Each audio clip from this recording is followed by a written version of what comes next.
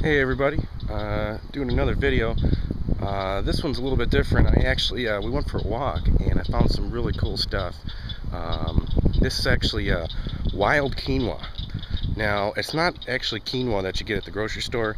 It's from the same family, and as a matter of fact, Native Americans of North America actually grew this as a grain crop.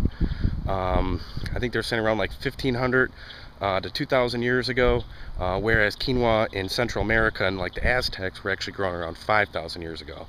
Now, they don't necessarily know whether or not these were brought up from Central America, but Native Americans used to farm this before they farmed maize.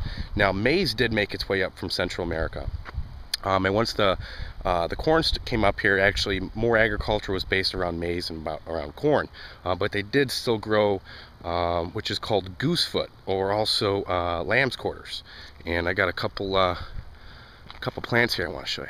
One main way to tell whether it's lambsquarters or goosefoot, and just look at the name. The leaves actually look like a goosefoot, and that's one of the main ways to tell. Sometimes they have different lobes. I mean, and if you look like the younger leaves, they look a little bit different. They don't necessarily look like an actual goosefoot, but you know, just take a look at it. And if you've seen one of my other videos about the quinoa, I was wondering about the little crystals that are growing. I've actually found out that's actually calcium. Quinoa is one of the plants that has some of the most calcium in it. It actually, compared to drinking milk, it's like 5 times as good as calcium as drinking milk.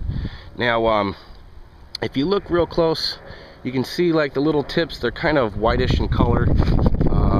These ones here you can probably see a little bit better. Look at that. I mean, that's like, looks like white fuzz almost growing on there. And you can see the goose feet. Now here's all the little baby ones. Not only am I going to dig up some of these little ones and transplant them, but I'm also going to harvest some of these seed heads as well too. So that's what goosefoot looks like, and I'll guarantee you there's a good chance you've probably got the stuff growing right behind your house in the woods, or like right here in the corner of a sidewalk in a road where a bunch of the people's dogs probably pee. So thanks for watching, and comment below.